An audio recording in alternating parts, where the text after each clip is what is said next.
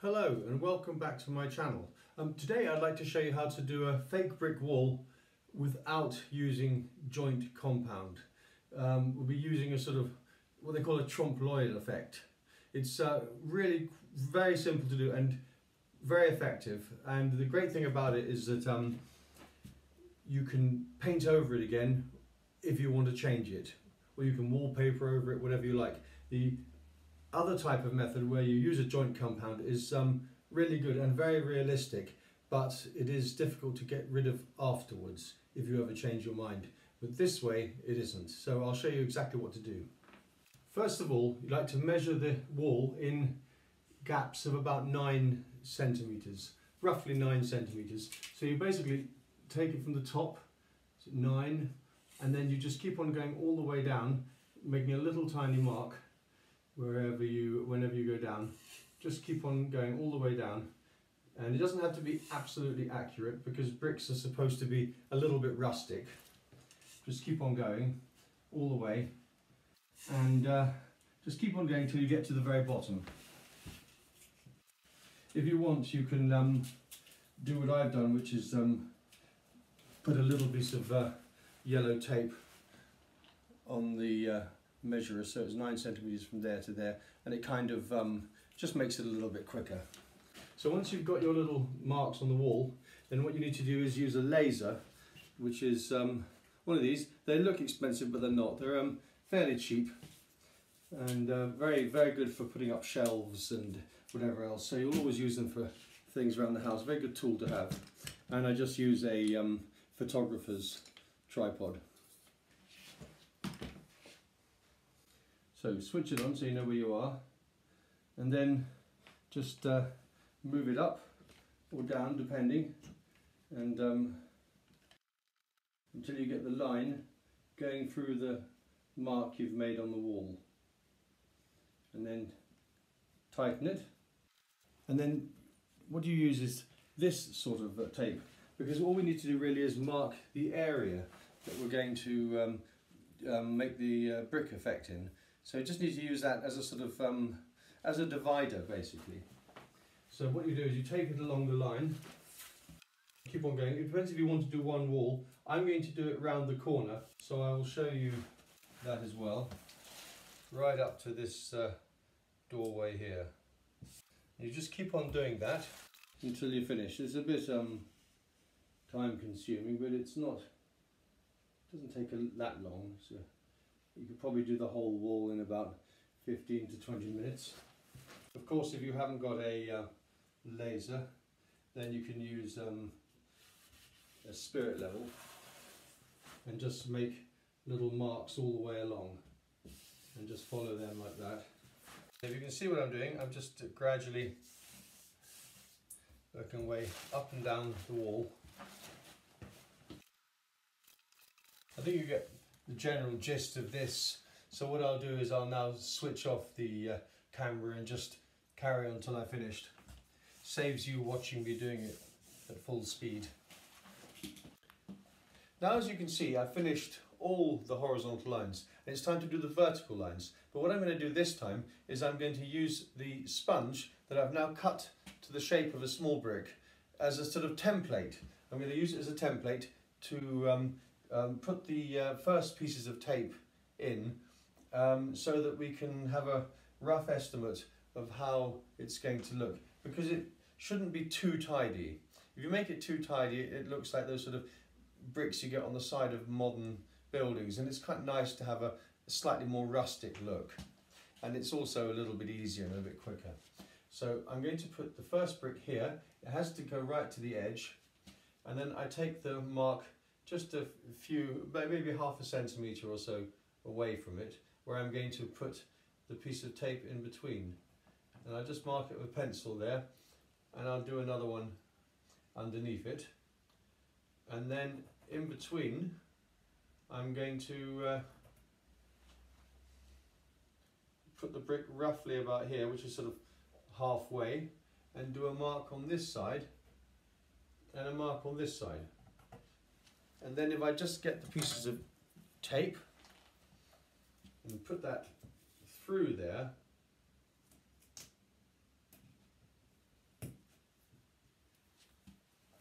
then the other one through there, and the next one through here, and one through there. Then you can see the brick formation taking shape. But now I use the laser. Then it makes it a little bit quicker, so I just keep on going all the way down. Every second piece I add another, every second layer I should say, I add another piece of tape until I get right down to the bottom. This bit's sort of quite satisfying because you can sort of see where you're going with it, and the brick kind of pattern starts to take shape already, and it's very satisfying to do it.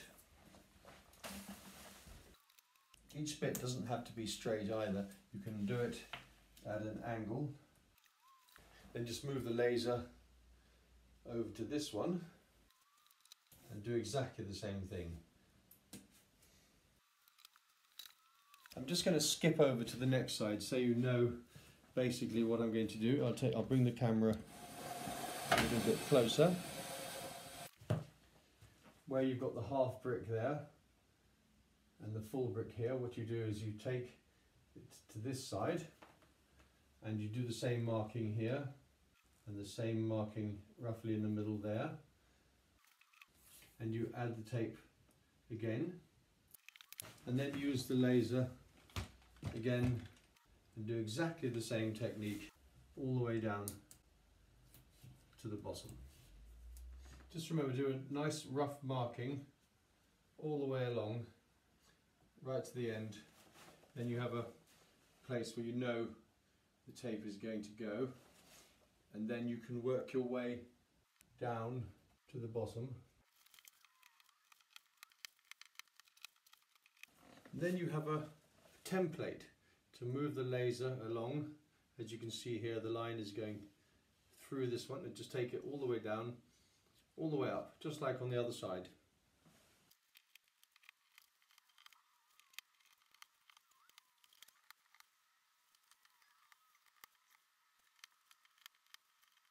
Now that the wall has been taped, we've got this great brick pattern which we're going to use as a guideline for the bricks.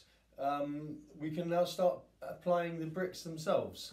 First of all, we have this sponge which is being cut into the sort of size that I want. Basically fits nicely inside the masking tape, and I'm going to apply the paint.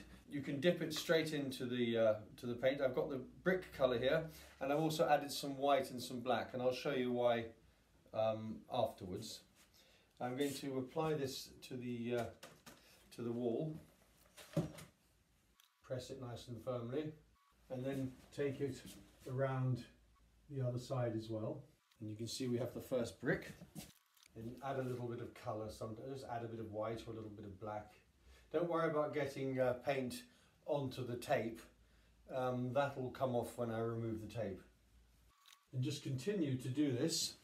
This particular one, I'm adding a little bit of black with the brush and a little bit of white, just to give it some character, I think is the best word I could use to describe it, so that all the bricks are slightly different.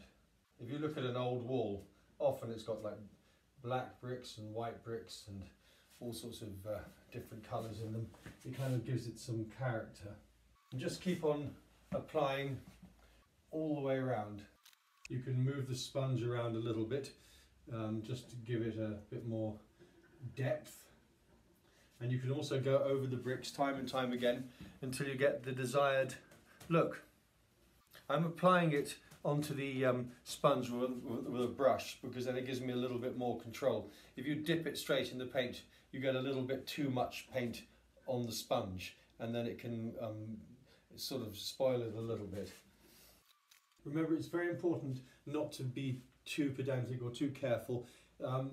if it's a little bit skew, if some of the bricks are a little bit uneven, that kind of gives it more life. As you can see, it's now starting to come together. It takes a while to finish it, but it's quite satisfying. So I'll just continue in silence now until I've finished the whole wall. Probably speed it up a little bit as well.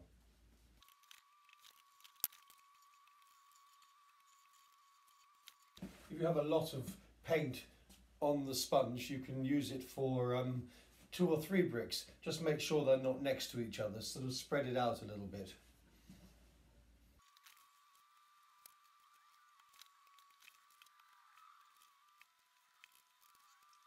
This is the sort of thing your children could help you do. It's nice and messy. As long as you cover the floor up, you could have great fun doing this together. Or add your own bricks. Make your own mark on it.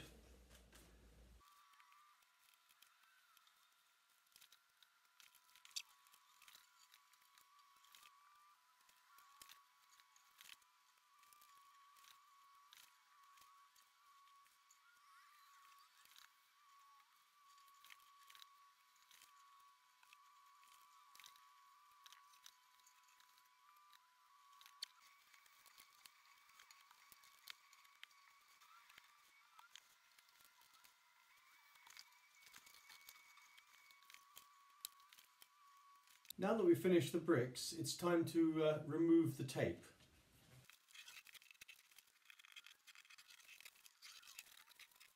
There's nothing particularly satisfying about doing this, unlike the one with the joint compound, but it has to be done. And as you can see, now the bricks are looking a little bit more clean cut. Doesn't take very long to do.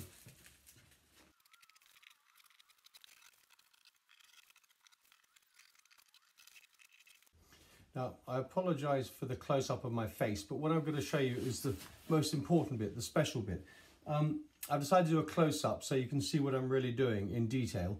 What we have is we have the light source coming from the window. So now we do the shading, which is what makes the bricks look three-dimensional. It's very simple and it's very effective, and it's sort of kind of a trick of the eye thing, like trompe-l'oeil, but a very basic form of it. So I'm going to show you exactly what to do. And then I'm going to do the whole thing, and then you can see how the whole thing looks. But for this part, it's nice to have it close up. Just here on this side, so that we can see that it's got some sort of shade. It gives it a nice 3D kind of effect. And then of course along the bottom as well. And you can go along with the pattern. Gives it a nice rustic kind of look. And then you get the white, and you catch the reflection of the light, and also take it along the top. You don't have to be too careful because it gives it a nice rustic thing. Here we go. If you want to make the bricks look a bit thicker, you can do the line a little bit thicker, as long as you follow the light source. That's what really matters.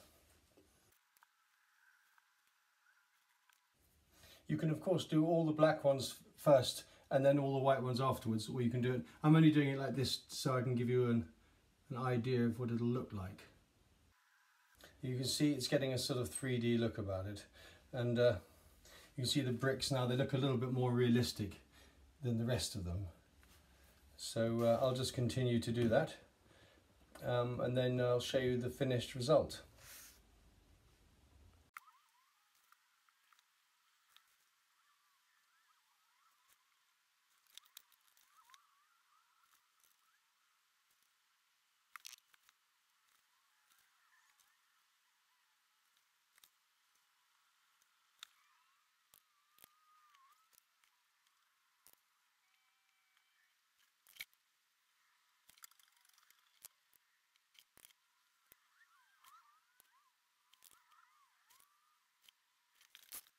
So here we have the complete finished wall. It's completely flat, as you can see, so if you don't like it after a few years you can paint over it.